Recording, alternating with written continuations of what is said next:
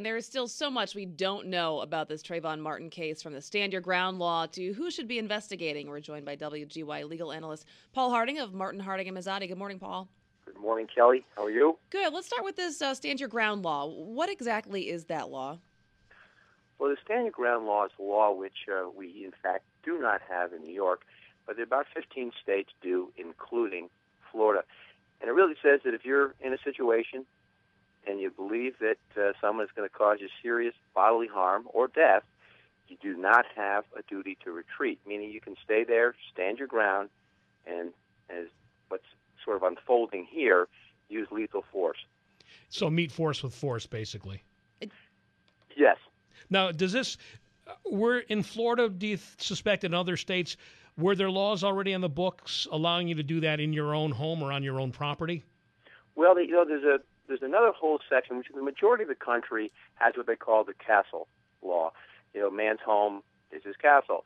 And if somebody is entering the home and you have a reasonable belief that they're going to cause serious bodily harm or death, you do not have a duty to retreat. In those states, you can use deadly force. And that's probably more what people are accustomed to hearing about. This stand your ground law on the street, is something that's just nothing that we are accustomed to in New York.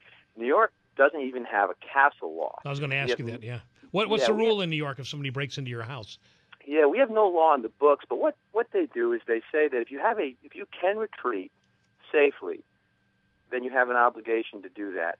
But the case law, which I did look at prior to the interview yesterday, it sort of lends itself to, there is no law specifically upholding the castle law. There's a general proposition: if someone's coming in your house and you feel they're going to cause you a serious bodily harm or imminent death, you can use deadly force. Again, no law in the books, but the case law has been generally supportive of the castle laws, which the majority of the states do have.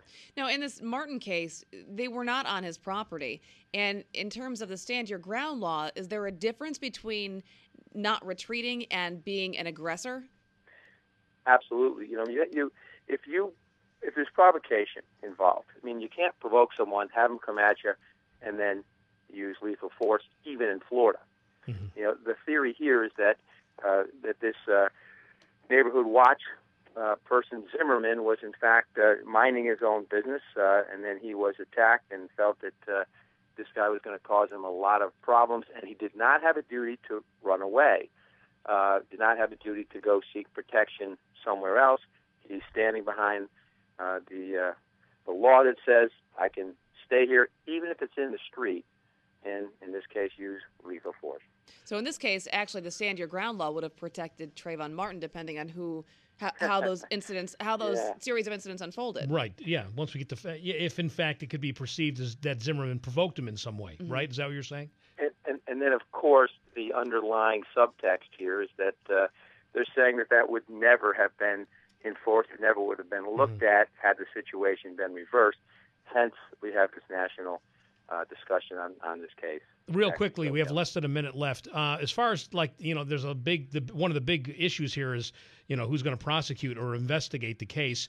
There's obviously an investigation going on locally, and I assume the feds can jump in whenever they want. What about like a state? When can a state get involved, and can a state just decide to take over the investigation and bypass the local people?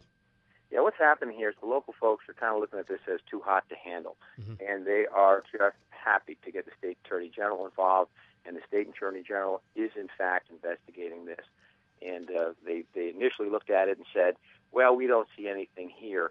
But at this point, the state, the way that it looks like it's going to unfold, is going to be taking a closer, hotter look at this. And I think the local folks are just trying to remove themselves from the prosecution or lack thereof.